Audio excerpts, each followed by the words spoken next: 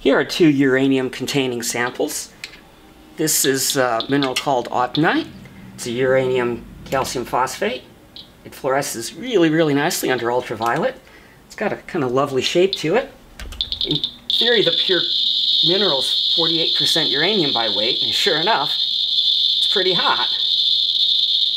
I feel like it's kind of got a don't lick the uranium ore appearance to it, though. This is Fiestaware. You're intended to fill it with juice and drink out of it. But it's also full of uranium.